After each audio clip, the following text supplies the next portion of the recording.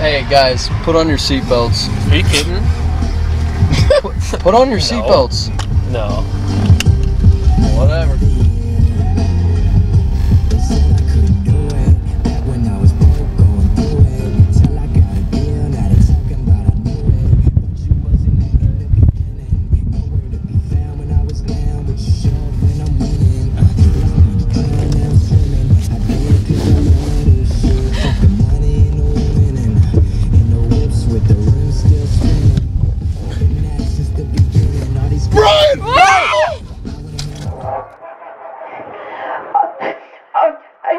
Oh my God!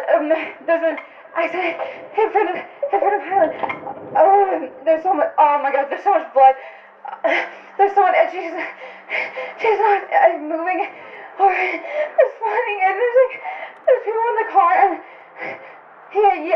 miss. Yeah. Are we here?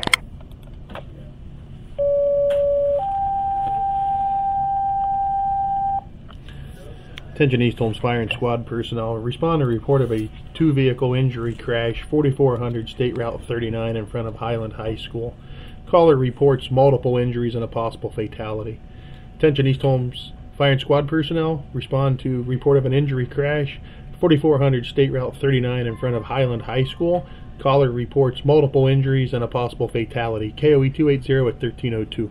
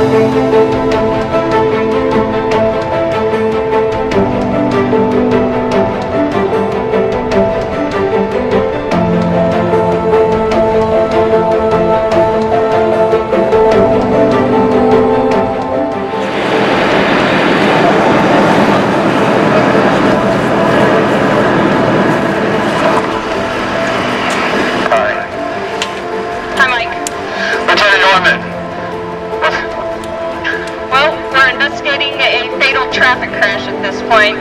If you want to come with me, I can sort of walk you through it. Okay. On the scene of a two-vehicle auto accident here at Hiland, emergency rescue personnel are on the scene. 2 cars are involved. Not much information available right now. We'll keep reporting live from WKL. I'm Michael Hiland.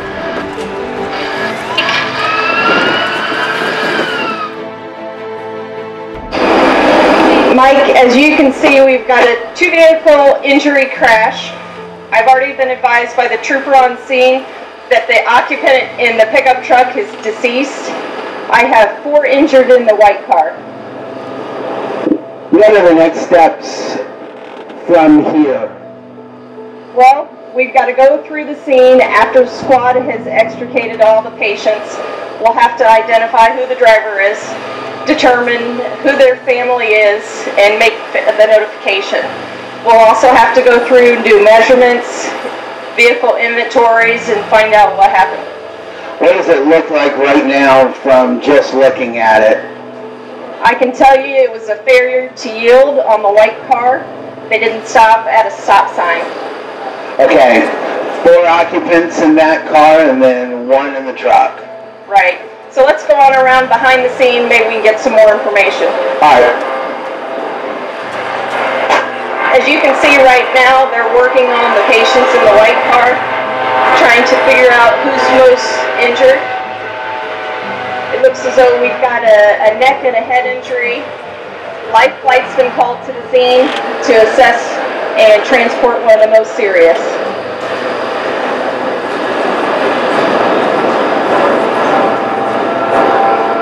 Just taking reports right now, Lieutenant Norman, right?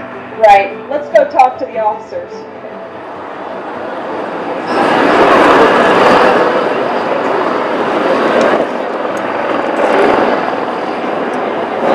Trooper Allen, you have a second?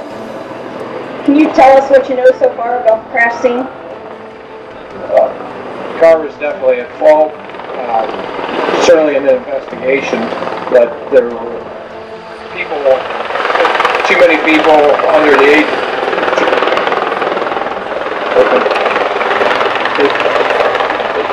There was 4 people under the age of 18 in the vehicle, and we've seized a cell phone as a distracting driving feel. It's a major cause of this accident.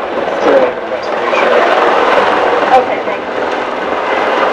As you can see, red flight's going to land. Their crew will come up and take one of the occupants of the white vehicle this way. Okay.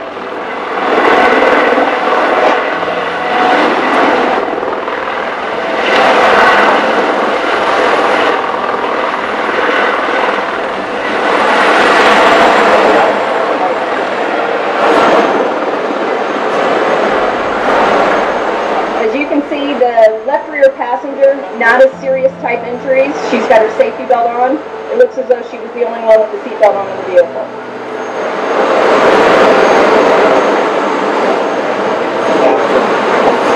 I guess it just goes to show the importance of wearing a seatbelt.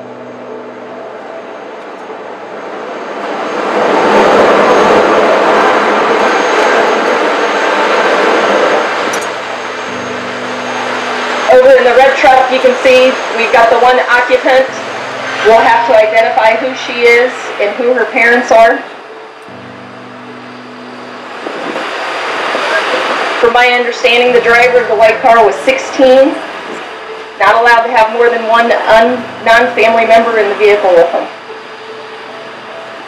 Trooper Allen seized the cell phone. We'll go through and get a court order from the prosecutor's office and see what we can find on the cell phone.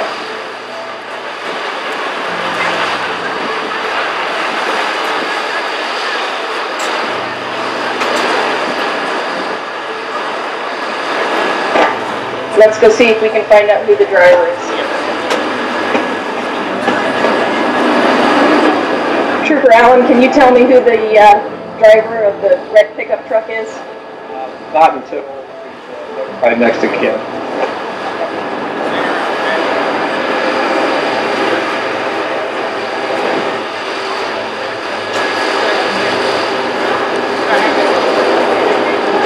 As you can see, squad members are still working, trying to get the remaining occupants out.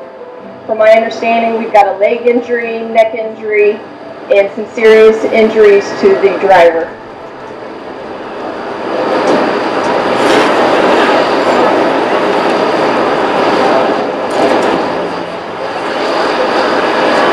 Let me grab the chief and maybe he can tell you a little bit more. Can you talk with Mike and explain to him what your folks are doing? Chief, what's going on? We're going to get the critical patients out and getting them moved. The most critical one is a trauma case, so that one is the one that's going to go in the helicopter. And the other one is, we have another one with critical injuries. They're going to the hospital. We have one person that she doesn't seem to be hurt that bad. She doesn't want to go to the hospital because of her age. Her parents are going to have to be here to verify that, or we do have to take her to the hospital. Now, Chief, you, even though you're a trained professional, this can never be easy on you either. Well, it's never easy on us. It doesn't matter how many times you see it. You know, living in a community this size, the thing is that we know just about everybody. So when we do come into a situation like that, it's, you know, it's usually somebody we know or a family member or somebody we know.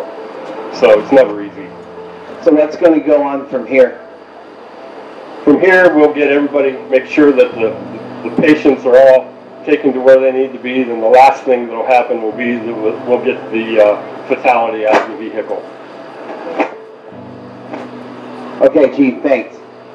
We're going to try to identify the driver at this point, so if you want to wait 1 second.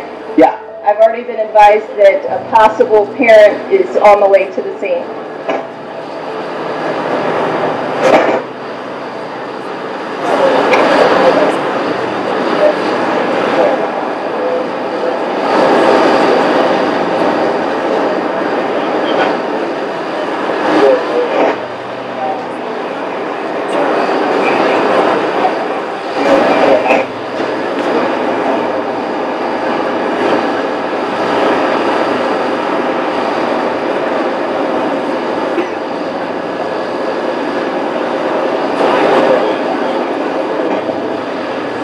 From my understanding, the mom is on scene of one of the occupants of the vehicle.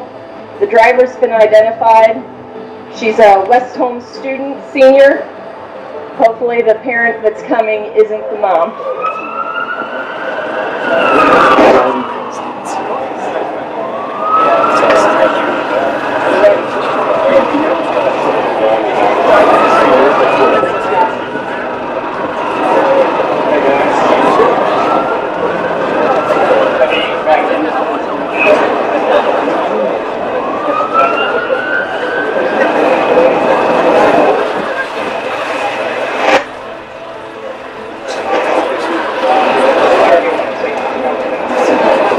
As you can see, Mike, the mother has arrived on scene. Trooper Allen's going to have a talk with who the driver was.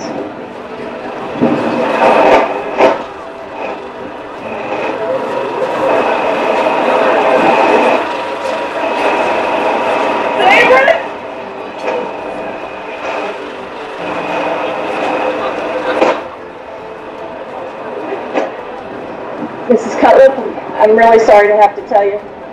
It is your daughter. She did not survive her injuries from this crash. Can I see her?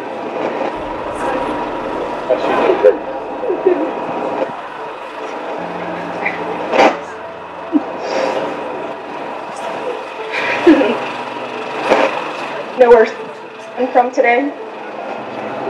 From school? From school. Is there anyone we can call for you? My husband, I guess.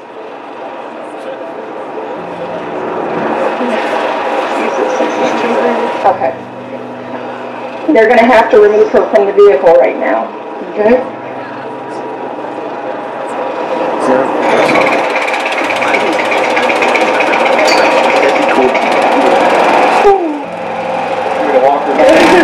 No, I want her to stay right here.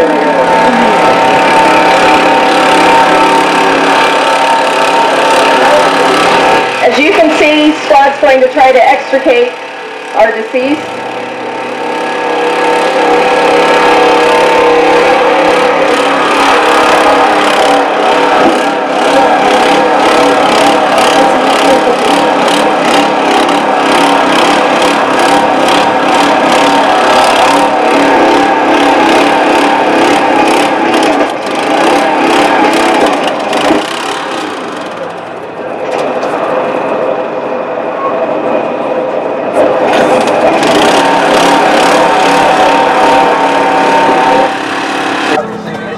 Are the experts at the mechanical extrication removal stuff. They stabilize the patient for us before we land, so we'll need updates on what they did for the patient, and we'll continue that care and expedite transportation to the nearest trauma center in this case. How long does it normally take for you guys to do that? Well, it all depends on where we're at. Well, first of all, when we're in the scene, we try to speed things along because this is very injuries that are sustained in serious mechanisms like this.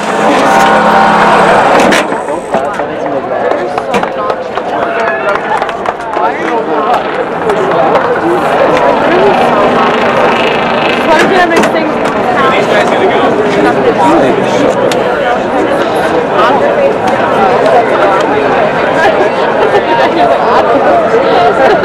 Mike, as you can see, they've been able to get inside the door. They'll take the body out. Alexander Funeral Home will take the body from this point. Now your guys' investigation continues and it moves on from here. We'll finish processing the scene. We'll provide all the documentation to the prosecutor's office, and they'll decide if charges should be filed. In this case, charges will be filed for the failure to yield, involuntary manslaughter, having too many people in the vehicle, no safety belts. Serious charges. Pretty serious charges for a 16-year-old.